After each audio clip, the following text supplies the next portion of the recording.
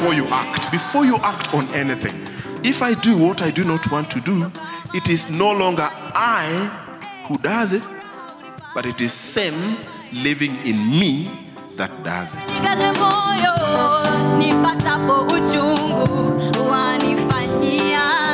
But obedience is what brings us into a deeper relationship with God. You know, you can serve in church. You can even wear a collar like I'm wearing and be a pastor like I am, but you have zero relationship with the Lord.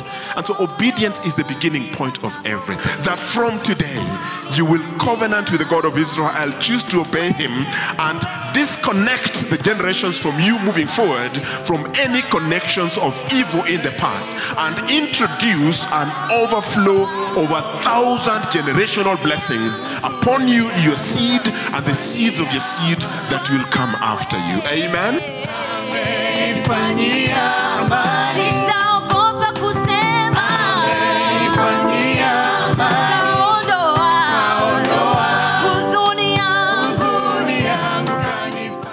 Today, we look at the topic of blessings of obedience. Blessings of obedience. Now, the word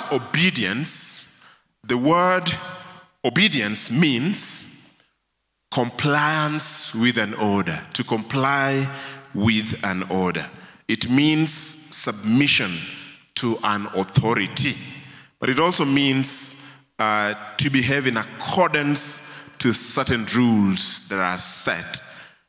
It also means to pay close attention to somebody who is in authority. It means to follow wholeheartedly, like Caleb did in Joshua chapter 14, verse 8, where Caleb followed the Lord God wholeheartedly. It is to give oneself fully to a particular cause. So obedience, therefore, is to be in good terms with God, to be in good books with the God of Israel. But that obedience also really is the lifeline for a deeper connection and a deeper relationship with God, because obedience sets you apart from everything else that the Lord hates. So it is a lifeline. One, it creates a relationship and a friendship between you and God, because you choose to be on his side. You choose to be opposite what he hates, and therefore it gives you a ground to thrive, a lifeline to prosper, a lifeline to be better and different, because you are on the side of God. In 1 Samuel chapter 15 verse 22, the Bible says, "Does the Lord delight in burnt offerings and sacrifices as in obeying the voice of the Lord? Behold, to obey is better than sacrifice." Meaning that the Lord delights more, not in our religiosity, not in the fact that you came to church on a Sunday. It's good to come to church on a Sunday. Not because you tithed. It's good to tithe, and it's biblical to tithe. Not because you serve in church. It's very good to serve in church. But those things, those are the things that we do which necessarily do not qualify for our relationships with the Lord. But obedience is what brings us into a deeper relationship with God. You know, you can serve in church. You can even wear a collar like I'm wearing and be a pastor like I am, but you have zero relationship with the Lord. And so obedience is the beginning point of everything. It sets the foundation that builds a solid, fruitful, lifelong, and a thriving relationship between you and God. Samuel rebukes Saul and tells Saul, the Lord is more pleased when you obey. And so, beloved, as we gather here today, I stand to remind you that the greatest thing the Lord requires of you as a believer is to obey. That obedience, then now when you serve, when you give, when you do all those other religious things that we do, then they have value, then they have an impact. Proverbs chapter 4 verse 20 says, "My son, give attention to my words, incline your ear to my sayings. Do not let them depart from your eyes. Keep them in the midst of your heart, for they are life to those who find them." That obedience connects us with God's word, and that God's word, when it dwells in our hearts, it indeed is life. So it brings us into a living relationship with God. And this reminds me of what Jesus tells his disciples in John chapter 14, verse 23. He tells them, if you obey my teachings or commands, then my Father will love you. Then my Father and I will come and make a home with you. John chapter 14, verse 23. That if you love the Lord, we will obey him. And if you obey him, the Father and Jesus will come and make a home with us. There is a deeper meaning there, and I just want to explain. The deeper meaning there is, if you're a friend of God, if you obey the Lord, if you do what the Lord says, if you pay attention to what the Lord says, if you incline your heart to undertaking the precepts of the Lord, the Bible says, then the Lord will love you. That the Lord will love you. I don't know whether you feel how deep that is. That Jesus will love you because you choose to walk in his ways. And he's saying, once he loves you, then him and the Father will come and make a home with you. That simply means that God will come to be your friend. He will come now to establish himself around you. We are going to talk about that in a little while, about God's presence. But beloved, if you want to attract God to you, obey him. Just simply do what he tells you. Be in opposition to what the devil tells you. Do what the Lord tells you. And you'll be attracting him in the space around you. And later we'll be seeing what happens when God is your friend, when God establishes a home with you. I just want you to begin to imagine. Remember, when he visits Moses, what happens to Moses? Complete change and abundant blessings. In Exodus chapter 33, you see that verse 12, 13, 14, 15.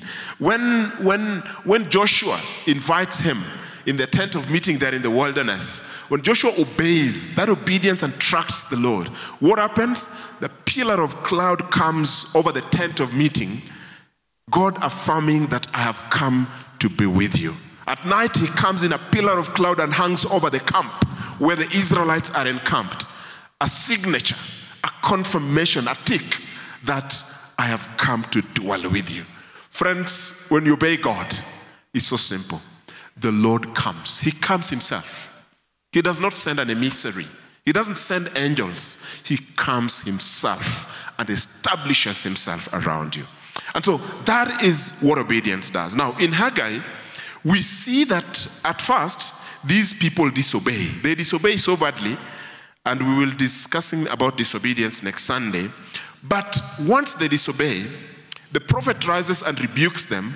Then the children of Israel commit to obedience. In Haggai chapter 1, verse 12 to 15, now we see the consequences of obedience, because they obey and then they take a complete U-turn. And obedience here in the story in Haggai simply means that they choose now to do what God wants. They make an about turn and they choose to do what God wants. We see three things in Haggai chapter 1, verse 12 to 15. The first thing we see, when they commit to obey the Lord, the fear of the Lord grew in them. Verse 12. The fear of the Lord captured their hearts. It means when you obey God, you develop an attitude towards God that you don't just sin carelessly. He dominates your heart and you tremble at the thought of sinning. You cannot stand sin being propagated around you. The fear of the Lord.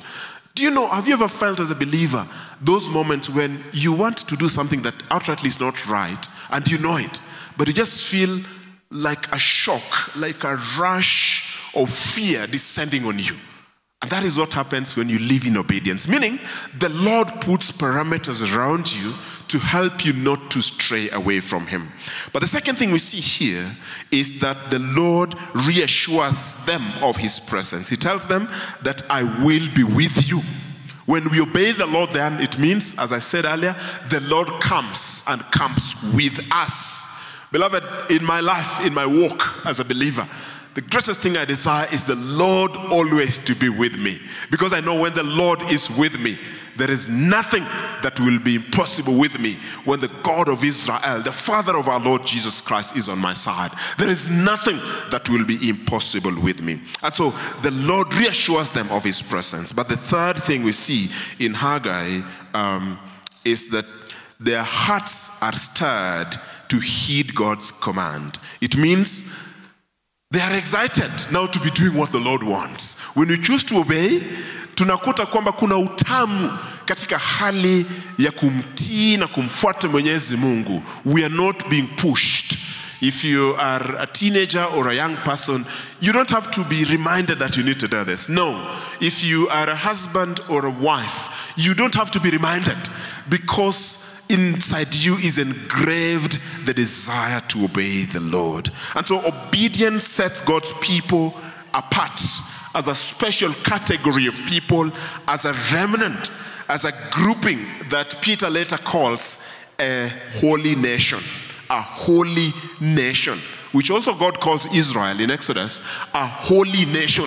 You become special, he said to your part. Again, you will see those in Deuteronomy as I get to expose some of the blessings. And so, it is so incredible that God invites us into a relationship with him. But Deuteronomy chapter 28 that was read to us spells out a long list of blessings that will follow people who will commit to obeying the Lord. If you now open your Bibles to Deuteronomy chapter 28, I want us to go through it systematically and just lift out some of those blessings that the Lord confirms. So I've grouped some of them. So the first promised blessing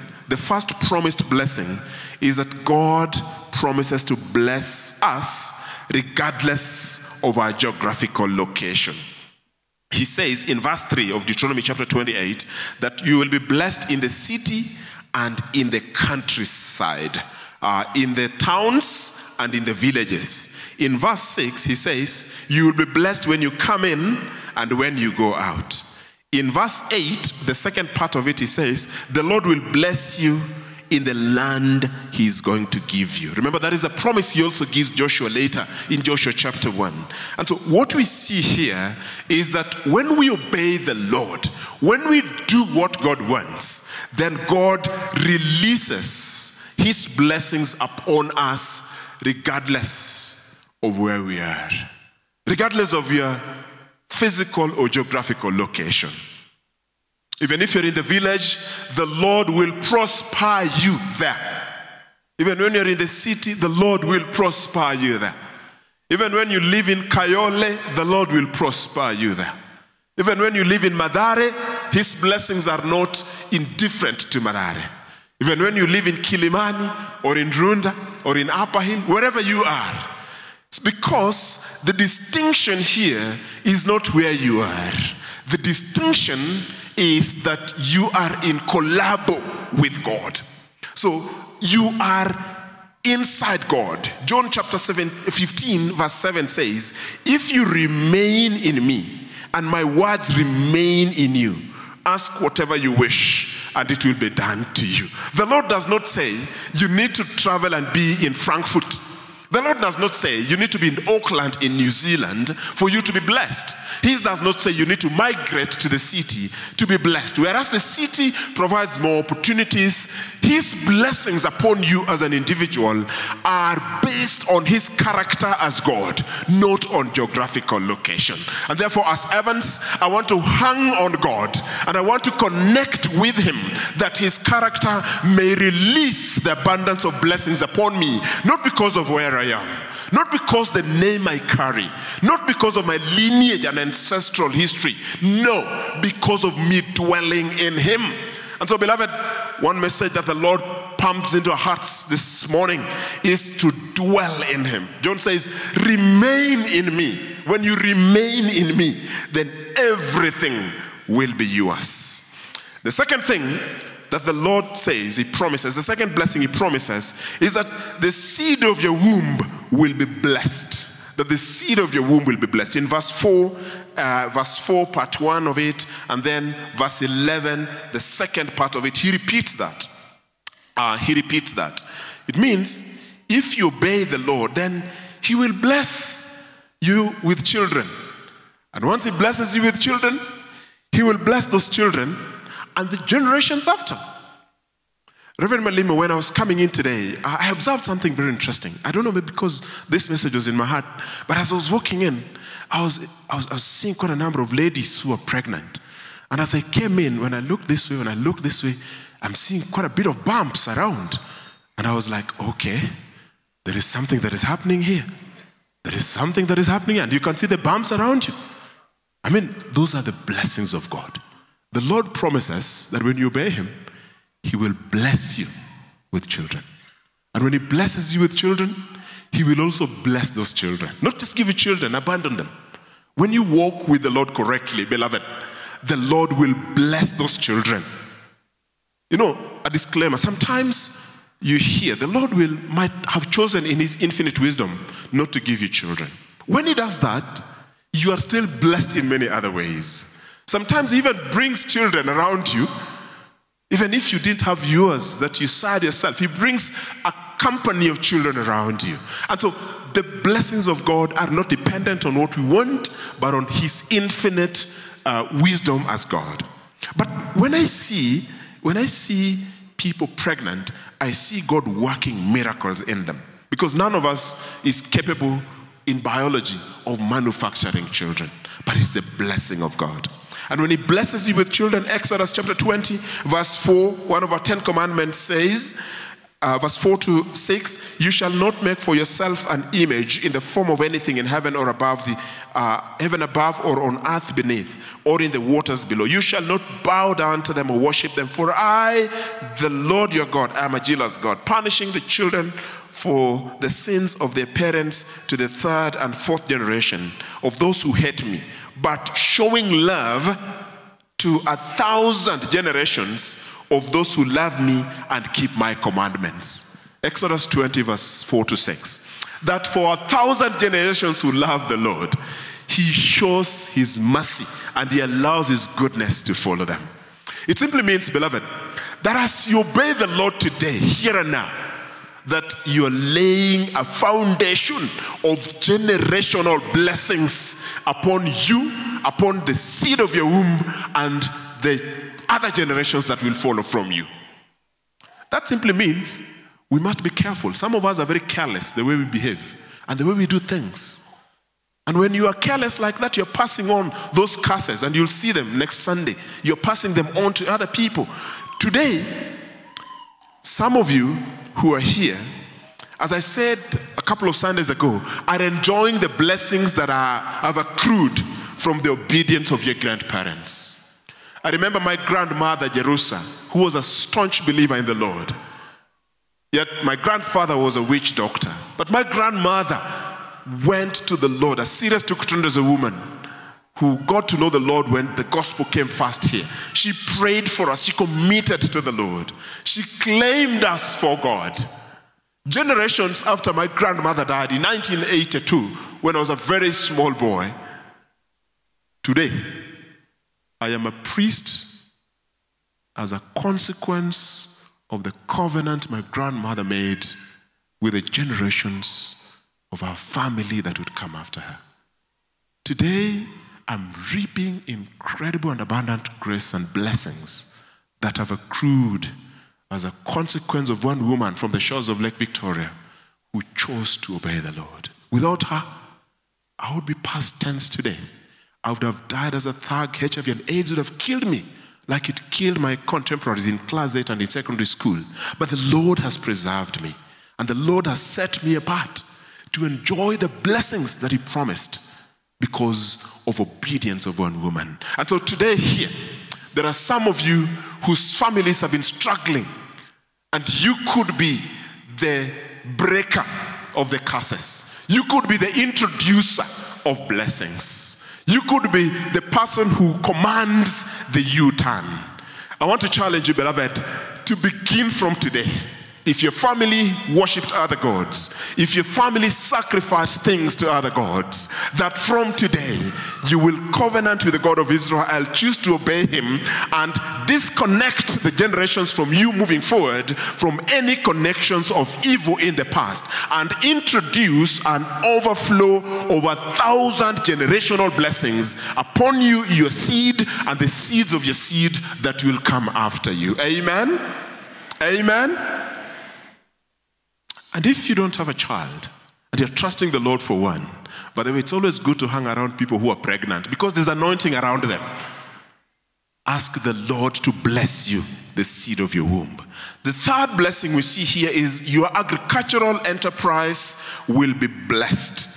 In verse 4b, he talks of your crops and your livestock will be blessed. In verse 5, he says your baskets will be full. In verse 8, he says your barns and your land will be blessed. And he concludes by saying the works of your hands will be blessed. And these are repeated in verse 11 and also in verse 12, where he says he will bless the works of your hands. Meaning, when you live in obedience, even the vegetation around you bow to the command of the Lord. They heed to the blessing of the Lord. It's transmitted to them. When you plow your shamba, the Lord causes it to prosper.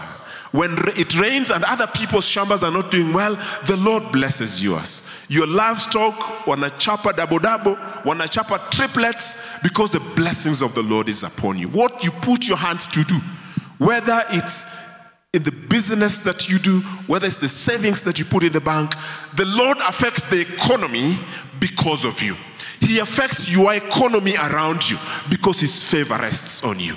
As we said earlier, you are his friend. It does not matter what your neighbor does in their business or vile wamefilisika, because the Lord isolates you as his friend.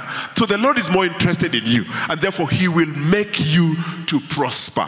When everyone else is not doing well, you will just get one tender. And that one tender will bring 100-fold profit, because the favor of the Lord is with you. You don't need to bribe to take a tender to a particular supplier. You simply need to ask the Lord, may your favor go with me. You promise in your word in Deuteronomy chapter 28 verse 12 that you will bless the works of my hands. Ask the Lord, bless it now as I go. Open those doors. Fungua hizo milango. Niingie, nione nikipata tenda bila kupeana rushwa. Ni ishara ya kwamba sisi ni marafiki wake Mwenyezi Mungu, na Mungu is very interested in us. Beloved, the Lord blesses everything around you when you live in obedience. I encourage you to watch a film called The Fiji, Revival in Fiji. When the Fijians returned to the Lord, even the rivers that were rotten and were drying up and were smelly, the rivers began to flow, and the fish could just be carried from the rivers. When you walk with the Lord blesses everything you put your hands to do. When people are crying that it is January, it's so difficult, you just see favor come around you. The Lord opens unimaginable and planned sources of income. And so the rivers of blessings flow through you. That for me is the God that I know. Because my wife taught me never to say, nimesota. Wananiambia, wacha kusema umesota. That's a bad confession. And so we see it even in this January. When struggles are there, we just see the abundance of the provision of God. Number 4, very quickly as I move towards the end, it says in verse 7 that the Lord will give you victory over your enemies. Meaning, he promises to fight your battles. The Lord promises to rain confusion over everyone who schemes around you when you choose to obey him. You know, sometimes we want to fight with people, but we struggle. Beloved, when you obey the Lord exposes your enemies and he grants you victory. He did that to the children of Israel in Joshua. He did that to Moses. He did that to the prophets and everyone else, as you see, and the kings who are aligned to the Lord. And so when you're on the side of the Lord fights for you. He contends for you. When the enemy visits your family with innuendos and things that are meant to bring you down, the Lord stands on your side to fight for you. I want to remind us that the greatest enemy we fight is the devil. In Ephesians chapter 6 verse 12, the Bible says, "For our struggle is not against flesh and blood, but against the rulers, against authorities, against powers of this dark world, against the spiritual forces of evil in the heavenly realm." Meaning, the enemy sets himself to fight us every corner, every way. But when we live in obedience to the Lord takes over that fight. He fights it for us, because you cannot fight demons yourselves. You know, sometimes even when you struggle with marital issues, those are demons. Those are demons of people who died not married. People who died in your lineage separated. People who died who never lived with a wife or a husband. When they see you prosper and they see you do well, they jeer and they say, "How dare them do well?" And therefore they stir up dissension from around you. They set up demons who come to bring separation around you. Beloved, that war you cannot fight on your own. I charge you to invite the Lord Jesus Christ, the King of Kings, the great warrior who can take head on the demons of separation and divorce, the spirits of adultery and fornication. This Jesus who reigns peace in families, that is the Jesus who is able to fix you. Because you cannot manage demons, you cannot manage principalities and powers and those forces from the dark world in your history. He alone is able. And I ask you, wouldn't you want to be on the Lord's side? Wouldn't you want to side with the Lord? Because he assures us of victory. Number 5, the Lord will lead you. The Lord will lead you to lend to many and borrow from none. He says that in verse 12, the third part of it, verse 12c. The Lord will cause you to lend to many and borrow from none. What happens when the Lord has blessed the works of your hands? That you become a donor. The Lord raises you as a donor. And you don't go borrowing here to repay this loan, then you borrow here to repay that other loan. Shylocks and Fuliza, everything around you. Mpaka, you have 10 lines. Beloved, you need to begin to learn the blessing of obedience. When you live in obedience, the Lord does something in the economy around you. He activates the hidden treasures and releases them to flow through you. And so that is a promise that the Lord gives to those who live in him. I remember one time my wife and I, we were living in Ngong. We had just started. Actually, she was not working. I was working alone, very small salary. But with that small salary, do you know, we survived. We were even shocked. Sometimes our friends would come to borrow from us. And then we remembered, by the way, do you know this is scripture? This is scripture that is being fulfilled. So it does not matter how much you have. The Lord helps you to be disciplined, to know how to manage your resources, to put this one here, and they grow, they multiply, and then you become somebody who is a blessing to other people. The last one is that the Lord promises that he will make you the head and not the tail.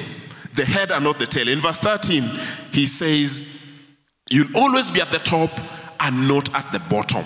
He says, he will, in verse 1, he said, he will set you high above the nations of the earth. Do you know what that means? Do you know what that means as I get to conclusion? That means that the Lord reaffirms that you are his firstborn. You are the firstborn of the Lord. And he reaffirms that you are the sons and daughters of the Lord. In Jewish culture, the firstborn was entitled to a double share of the father's inheritance. It simply means the Lord makes you number one everywhere. When you walk in obedience, the God of Israel is with you. He puts his signature over you. He confirms to everyone that you are his. When you obey him in private, people will see the fruits in public. And when they see the fruits in public, they will glorify the Father whom you represent. And when they glorify the Father because of the fruits of obedience they see in you, then the Lord will bless you publicly. The Lord will not bless you just privately. Yes, he will bless you privately, but the Lord will bless you publicly. In the seeing of everyone. He says he will set you high above the nations, that people will see, people will know that iyo muluya, padri mrefu muluya ule wa All Saints, huyo mtu amebarikiwa kweli, kwa sababu tunaona Mungu akitenda maajabu maishani mwake. That for me is the God that I know. That is the God that I believe in. That is the God that I've seen work in me, fulfilling the promises that he gave me. As we get to pray, as we get to pray, I want us to ask ourselves, in Deuteronomy chapter 30, verse 15 and 16, the Bible says, I set before you today life and prosperity on one hand, and on the other hand, I set before you death and destruction. So two things. Verse 16 says, for I command you today to love the Lord your God, to walk in his ways, and to keep his commands and decrees and laws. Then you will live and increase, and the Lord your God will bless you in the land you are inheriting to possess. Consider your ways. Examine where you are. Where are you? Are you at a point of total obedience to the Lord? Or you are at a wishy-washy point? Obedience brings those three things. It makes you to be a friend of God. It lifts you to a privileged position. And it releases heavenly blessings upon you. Which side are you taking? Deuteronomy is asking, I put before you this and this. What are you choosing this morning?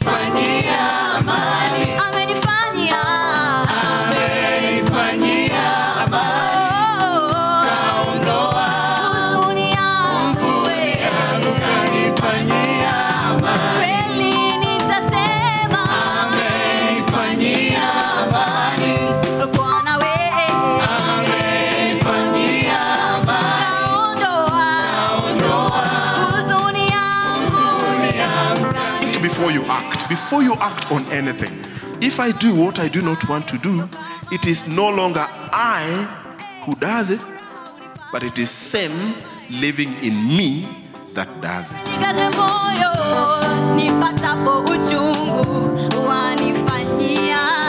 But obedience is what brings us into a deeper relationship with God. You know, you can serve in church. You can even wear a collar like I'm wearing and be a pastor like I am, but you have zero relationship with the Lord.